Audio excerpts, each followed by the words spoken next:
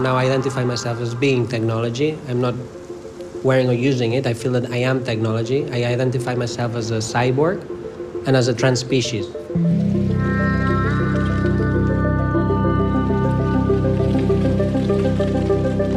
The antenna actually vibrates depending on the light frequencies in front of me, and then gives me vibrations depending on the light. So then I feel colors in my head, and these vibrations become sounds, so I actually hear the sounds of color. And my aim was to create a new sense for color, because I was born completely colorblind, so I wanted to have a sense of color without changing my sight. So at the beginning, adding this new sense was overwhelming, because it was new input constantly, because the color is everywhere. So I was overwhelmed. It was really tiring, and I had strong headaches.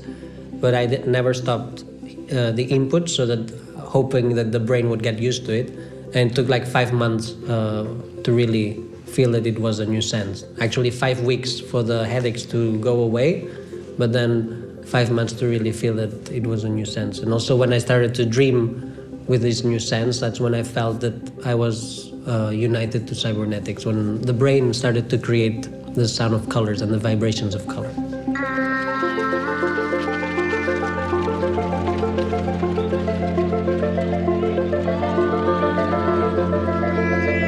Ultraviolet gives me information whether or not it's a good day or bad day to sunbathe. So if I sense high levels of ultraviolet, I put cream or I avoid the sun. And infrared allows me to know if there's movement detectors in a room, for example.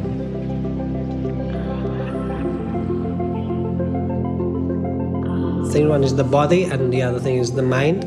You can extend your mind beyond your body, and that's I'm doing it by using the internet as a sense. So the fact that people can send colors to my head means that my sense of color can be in other parts of the world. So if there's a beautiful sunset in Australia, my friend can stream live images from his mobile phone to my head, so I could be here but be sensing the sunset of Australia. Or when I connect to satellites, my sense of color can be in space. So my body can be here, but my sense of color can be in space.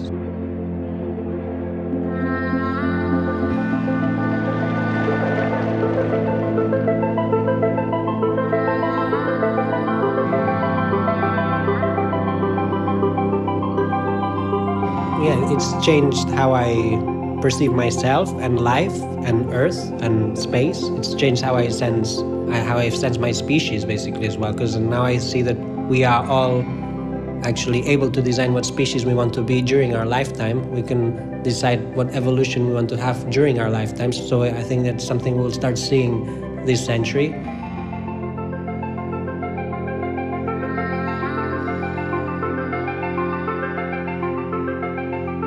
I mean, we are all trans species. We had different senses before. We were once bacteria, then we were a species that lived in the ocean, then we were living on trees. So there is dormant senses, and I think cybernetics can actually awake them.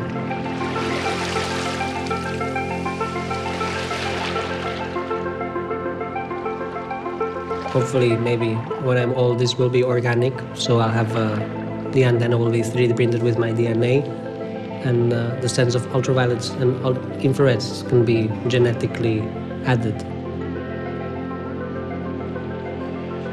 If I modify myself genetically, it will be inevitable that they might inherit a sense or an organ.